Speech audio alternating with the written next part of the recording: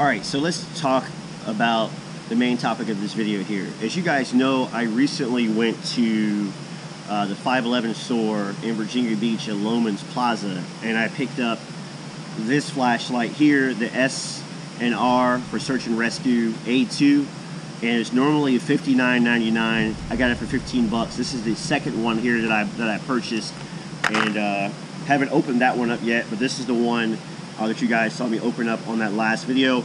237 lumens.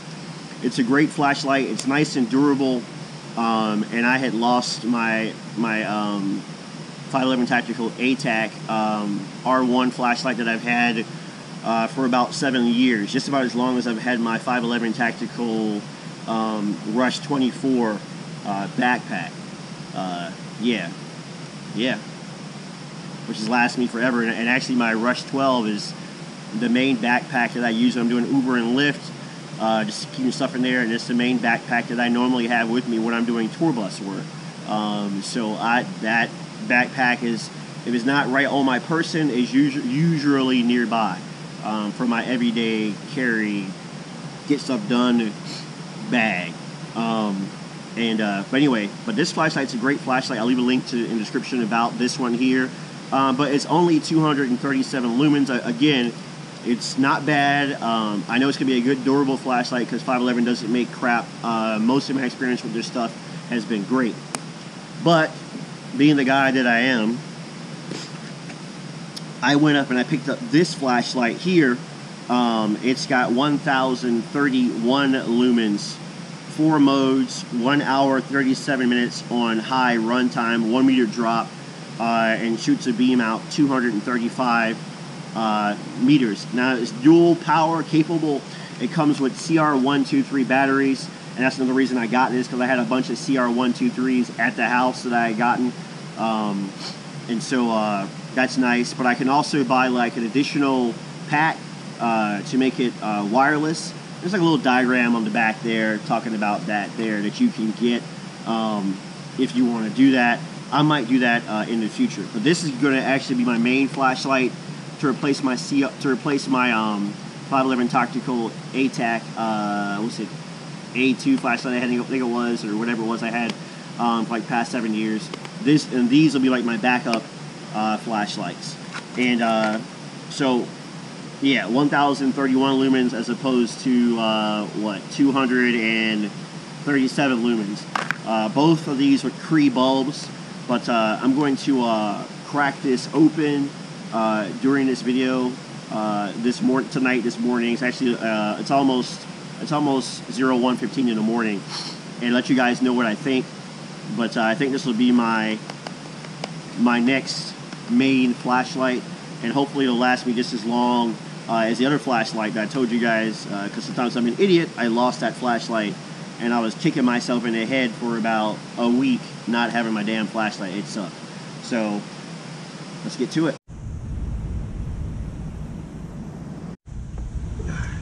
Alright, so let's get to it. Let's crack this open real quick and check it out. Well, scissors from home. I've got a multi-tool, but in an emergency it would work, but this makes things easier.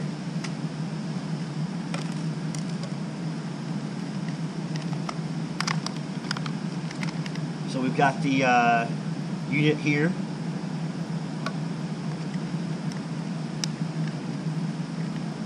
We've got the instructions for the Response Xr1 here.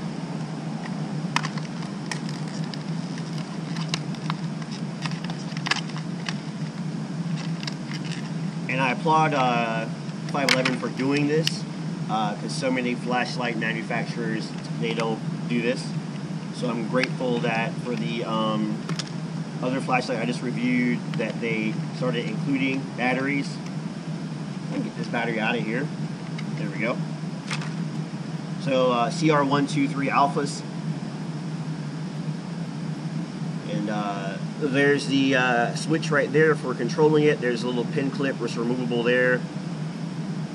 So, yep, pretty cool. Little warning there saying caution, hot surface. I know you can't see it, but it says caution. And of course,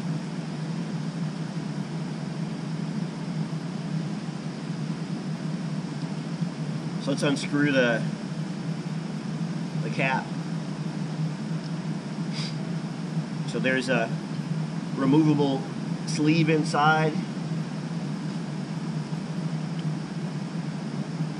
Of course, there's a cap.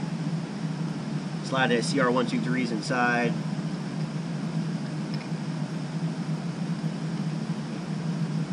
Screw it up.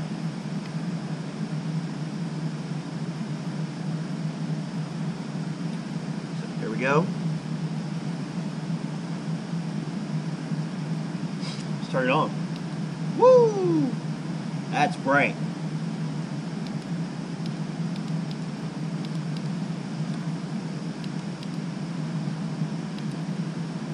So you guys saw some of the modes there. Yeah, this is my main flashlight now, for sure. Actually, the guy at 511, I was talking to him. I was going to get another 511 light, but he was like, dude, get this one. And yeah, so far so good.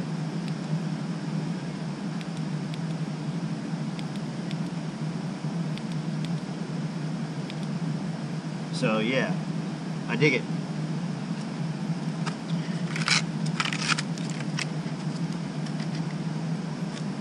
Make sure, guys, when you're making videos like mine or going about your daily life, clean up after yourself. Don't be a slob.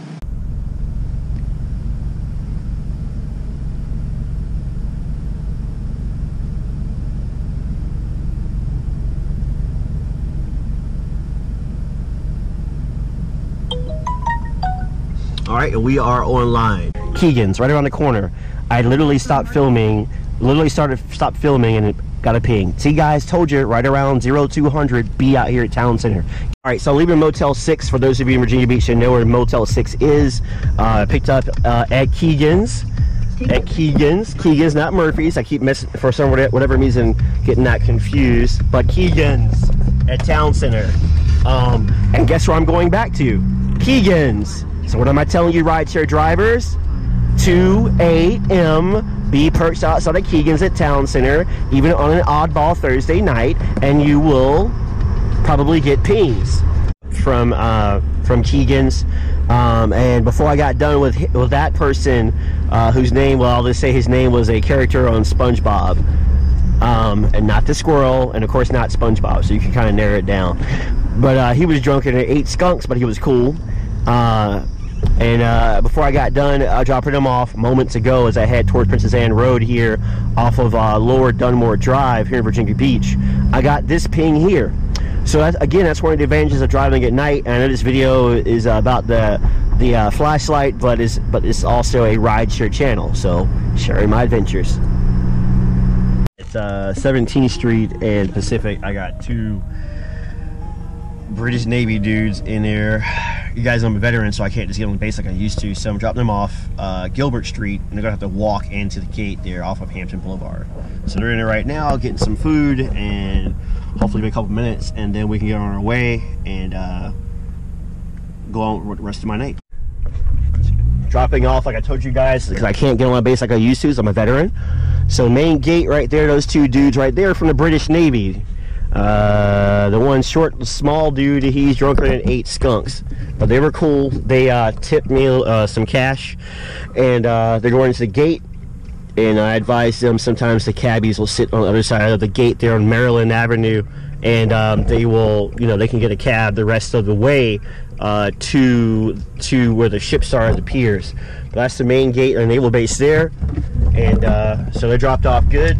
So rideshare drivers, remember, most of the time you can't get on base. Have I gotten on base? Yes, but usually you get pulled over for about 20 minutes and detained for about 20 minutes while they make sure you're legit, and then they hold on to your driver's license, and then they turn you around, and then they give it back to you when you're coming out. So I try to drop them off near the gates best I can.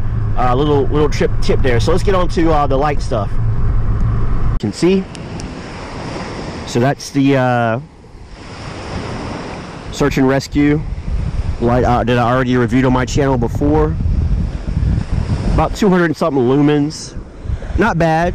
It's a good light. It doesn't have strobe, nothing like that. Not bad at all. But that kind of gives you guys an idea of what you're working with. There's my stinky foot. And we'll shine it across to the other side of Chick's Beach. It won't really get that far. So let's take out the Response, the new light I got, which will be my main light. Boom. Check that joker out. I think you can see quite a difference there. Quite a difference between the two.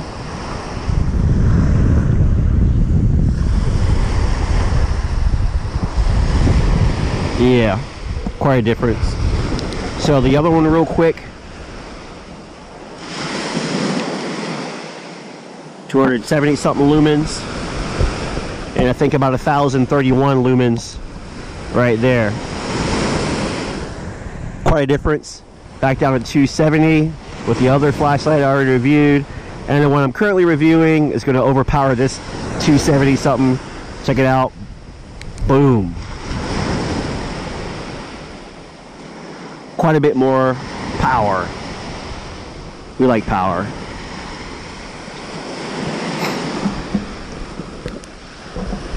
So how do I look with the less lumen flashlight? Or actually, how does that small crab look? You guys can see him. That's how he looks with the less lumens. Crazy bright lumens. Less lumens. Crazy bright lumens. And that's a crab right there. A little small one. He might move. There he goes, right in his hole.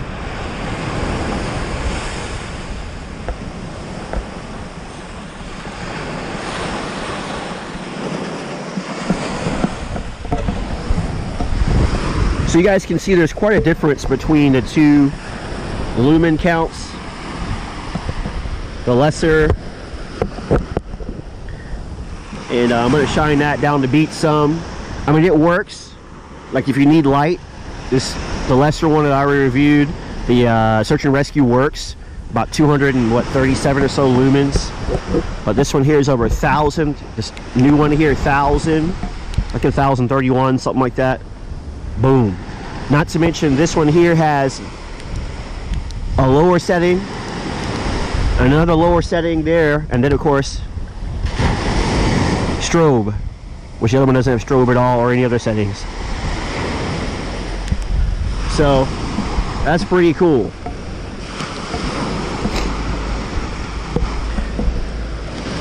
So we'll use the lesser one real quick so you guys can see too. It's hopefully you can see.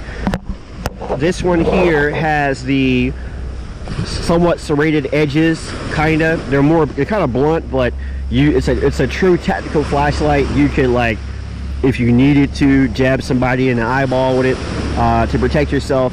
Whereas the other one doesn't quite have that feature. I guess you could use it for that if you needed to, but it doesn't have those serrated, I guess, or semi-serrated edge to it.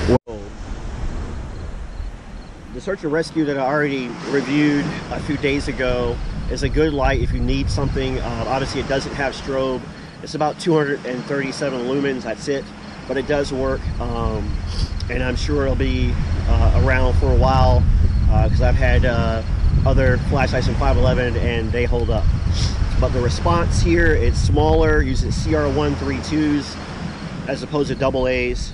Plus you can put a rechargeable, if you want to upgrade to the recharge kit, you can put that in here as well.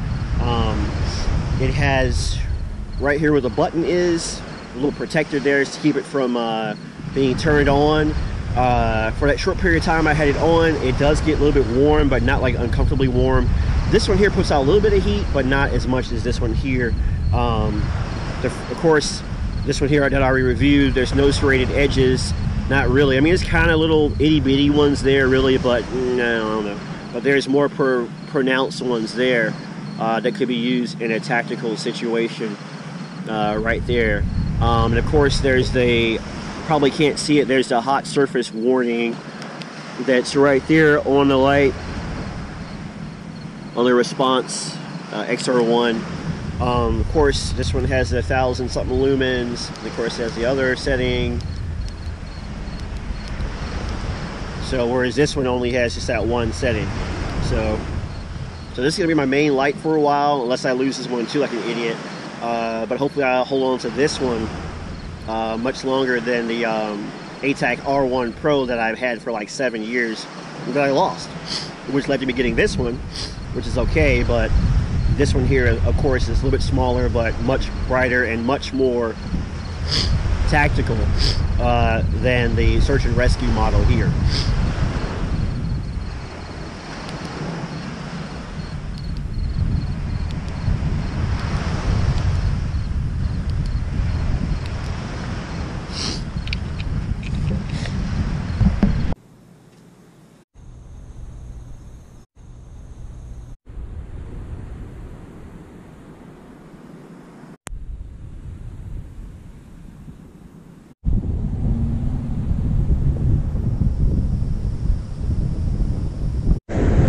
We're at the Virginia Beach oceanfront. Earlier I was at Chesapeake Beach, a few miles from here, and we're looking out at the Atlantic Ocean, and the waves have of course calmed down because the storm is, well, gone, at least as far as this area is concerned, but still plenty of waves, not as big obviously. There's the resort strip. And here's Uber 757, trying not to blind myself with this over 1,000 lumen light that I have in my hand. So before the sun rises, let's take this light and put it in the water so you guys can see that it can go in the water like the other light did.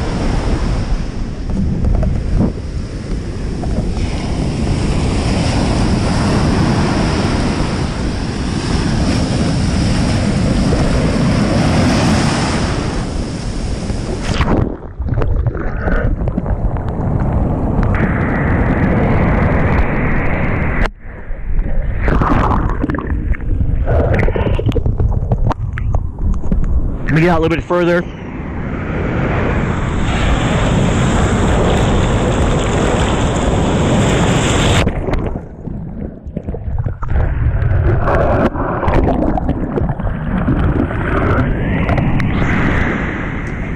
So as you can see, no problem at all.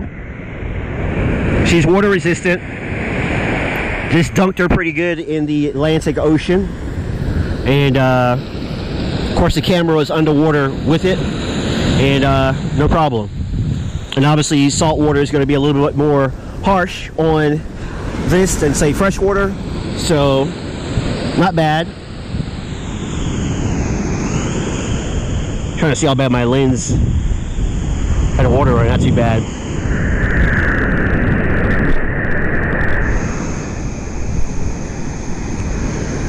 So it's definitely something that you want to get if you're looking for a good tactical flashlight.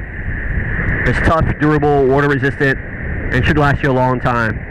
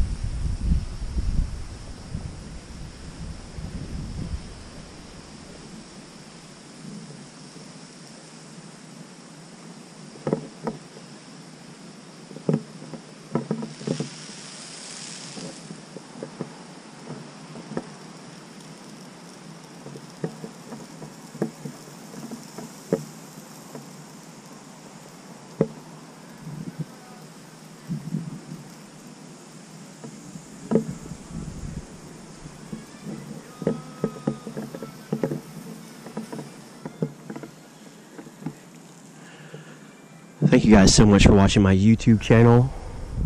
I appreciate all the thumbs up, all the likes. From the historic Cavalier Hotel in Virginia Beach, Virginia, Uber 757, where all commercial drivers, Uber drivers, and Lyft drivers go to heaven. Please hit the like button, comment, and subscribe. And as always, drive safely and with skill.